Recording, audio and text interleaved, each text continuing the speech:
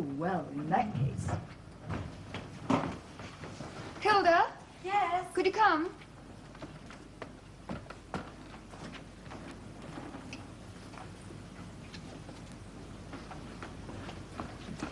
Mr. Morris is having these two if you put them in a box.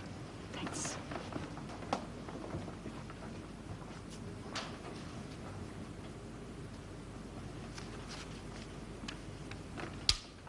Thank you. Go.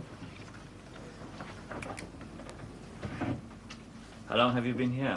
2 years. Oh, 2.5 it must be. Is it your business or? Yes, it's mine. How did you manage that? I worked. Ah. You really are nice. Oh, come again. How did you come to meet Derek? He's my accountant, isn't he? Ah, very good at finding girls, my... Money. Are you serious? Sure. You work hard. What's wrong with it? I feel guilty.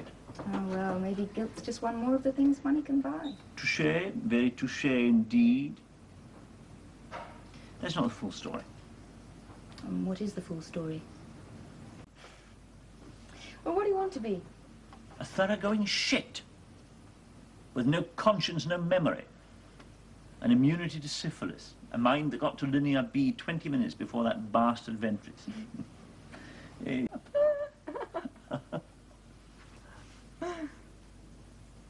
Well, anyway, that's my number. If you want any more, you can sing it yourself. Who staked you in this place? It really is nice. Nobody. I saved. What did you do? Modelled. What sort of thing? Any sort that paid. How was that? Fine.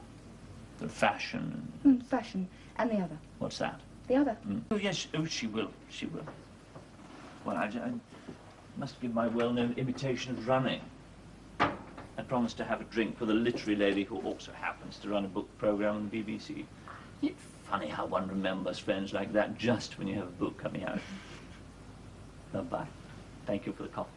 Well, warn me when you're coming next time, and I'll get some cream.